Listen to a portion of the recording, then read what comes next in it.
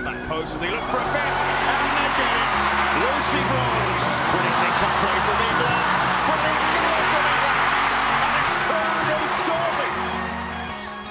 2023 has been another very busy and incredible year. So we started with the Arnold Clark Cup. We had 3 games in a week. We could see a lot of players. We could try out things to get prepared for the World Cup.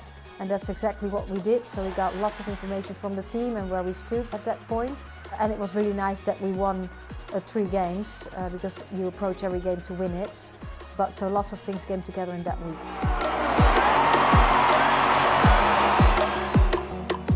We really enjoyed the Finalissima. It was the first time ever, and it was in a full Wembley, so we were really excited about that. As we know, Wembley has a very special place for us. The first half we played really well, we scored an incredible goal, and then the second half we were struggling a little bit, and in the final seconds they scored, and then we went into the penalty shootout where we did really well, and I think at the end that was a good practice for the World Cup too, because we needed that against Nigeria in the World Cup.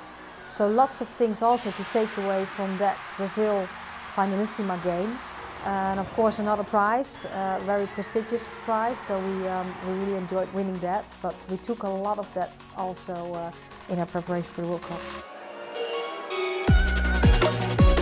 Australia was a very good opponent, and of course they were getting ready for the tournament, they were in a good place, and Australia punished us in a couple of moments in that game, and I think that was really necessary to grow for the team, and that's what we did. The World Cup was one of the most intense periods I've ever experienced. So it was a huge tournament. Every record was broken on the pitch and off the pitch, and you could feel that, you could see that. We have experienced that on the pitch too with our team, of course. It was so intense, that was incredible. And it was a long way from home, but we created a home away from home, so with lots of family coming over, lots of fans coming over. And I think the team got so much challenges, we had to deal with so many challenges. I think what we got out of the team, making the final, of course you want to win it, and we were really disappointed we didn't win the final, but when I look back and I see the bigger picture, I think we did find a way to win games, and we did show resilience, and most of all, we really collaborated as a team, and we always went out there as a team and tried to perform at our best level, and that's what I'm really proud of.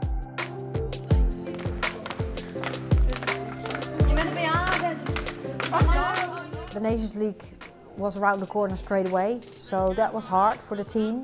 You know, coming out of the World Cup, hardly having any rest, and then performing straight away in September. The team really tried hard, but we didn't get our best level. Of course, we had 2 defeats, and in my opinion, that were unnecessary. But we were really trying to get to our next level. I think that's absolutely what we did in December. First, of course, the 1st of December in Wembley, in the packed Wembley against the Netherlands, where we won 3-2, and I thought we did really well. And again, we showed lots of resilience and eagerness to win that game. And then we played a very good game against Scotland, and we beat them 6-0. It was just not enough, and that shows how close it is. And that's hard to take, but I can only be proud of the team, how we stepped up in December and how we showed who we are, what we want to do, and what level we can have. It's such a change the last 2 years. Like now we're in sold-out stadiums, and wherever we play, you know, people show up and they're really excited to come and watch us, and we are really aware of that. We never ever take that for granted, and the real huge support for us, the way they got behind us, and that's every game, the way that the fans got behind us, and when we scored the 3-2, the noise at Wembley, I would just never ever forget that. And that's just incredible.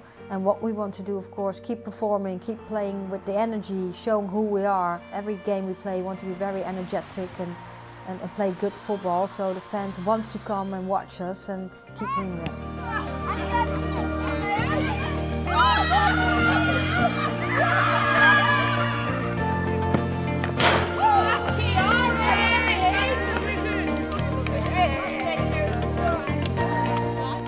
We're in a good place, and the young players are coming through, and I think that's necessary too, because we're being chased now. And because, you know, won the Euros, made the final in the World Cup, won the Finalissima. So of course everyone's looking at us too, and around us the world is changing too, so other countries are developing quickly too. So we really need to be front-footed, need to take the next step, improve every day. We as a start want to do things better too, and yeah, with the whole FA and in England with the clubs, yeah, we want to go to the next level. Then 5th March, the draw of the Euros qualification will be, then we know who we're going to play, and then of course April, June and July we play European qualification, and hopefully we do well, which then means that we'll have friendlies, and if not then we play playoffs, and yeah, hopefully we can get good friendlies then and get really ready for the Euros, because we have to defend the cup.